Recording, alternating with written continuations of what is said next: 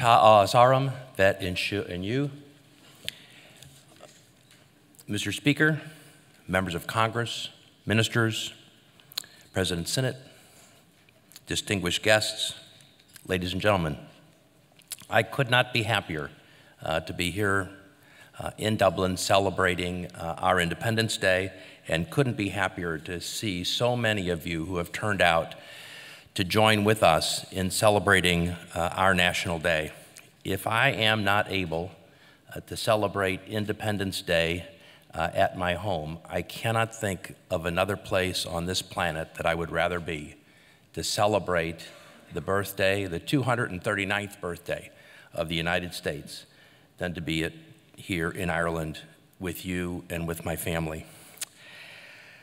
Our family ties between Ireland and the United States, our ideals, our culture, our history, and now our commerce are so intertwined, so inextricably linked.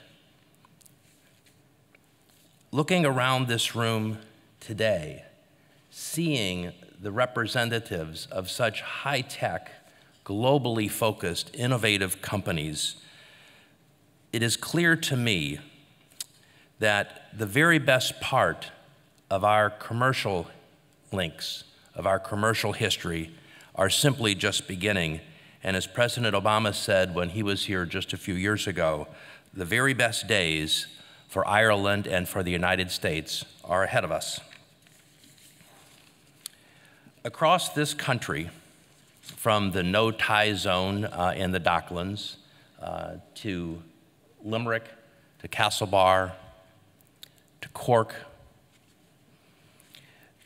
the shared prosperity that has been created and nurtured in pharma, in high tech, in medical devices, in agriculture, in engineering is simply evident. The blossoming, the creativity, the innovation that has overcome Ireland in these last few years is palpable, and it is absolutely marvelous to witness, and to see the partnership between Ireland and the United States in so many of these projects brings great joy to my heart. You are here in Ireland simply creating value, and you're creating jobs. You are creating value and you're creating jobs through innovation. You are creating jobs and value through creativity. As I travel this beautiful island, I've learned of plans for even further investment, for further expansion, for deepening of research and development. And this tremendous effort is doing nothing but totally solidifying and expanding the middle class here in Ireland, and stabilizing families and stabilizing communities. The pride that the Irish employees of so many of these American companies show is also quite infectious and very evident. I have seen American companies show the way on being good corporate citizens in their communities, donating hours and hours and hours of volunteer time and resources to support local initiatives.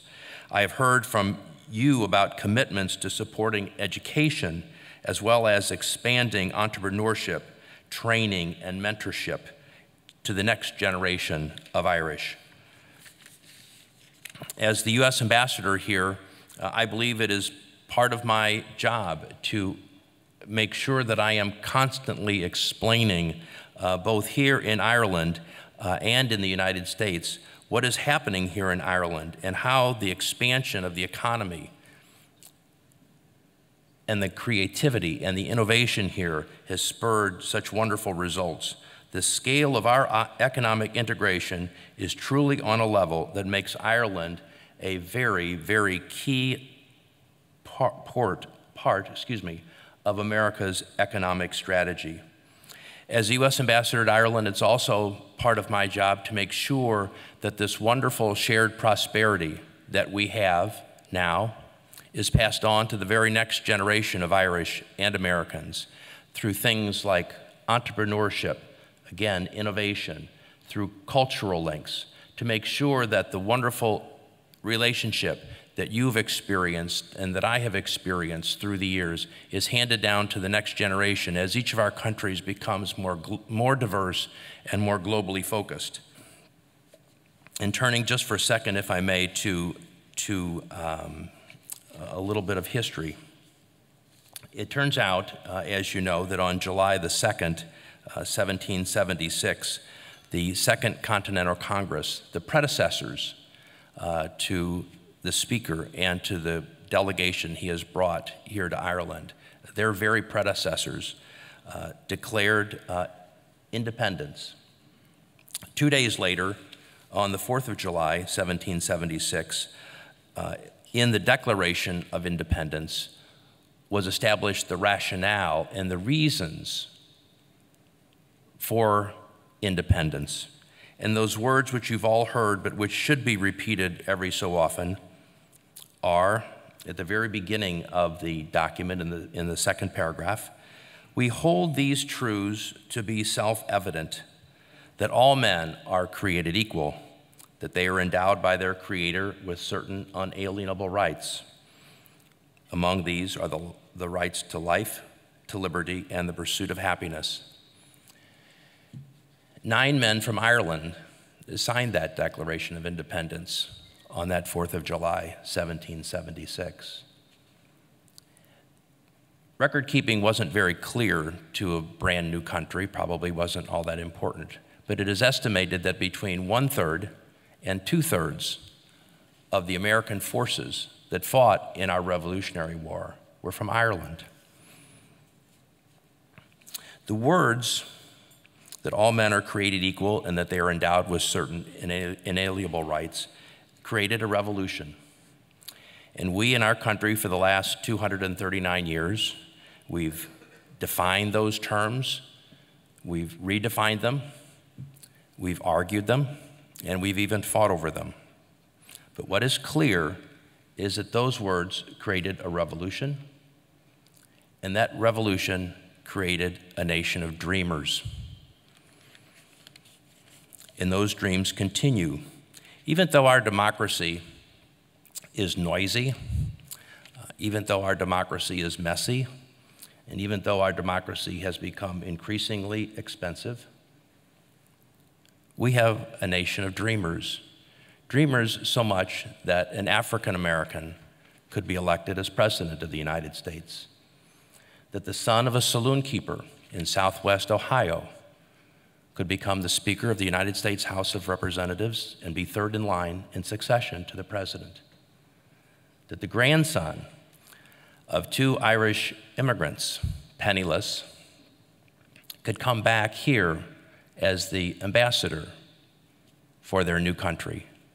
We are a nation of dreamers.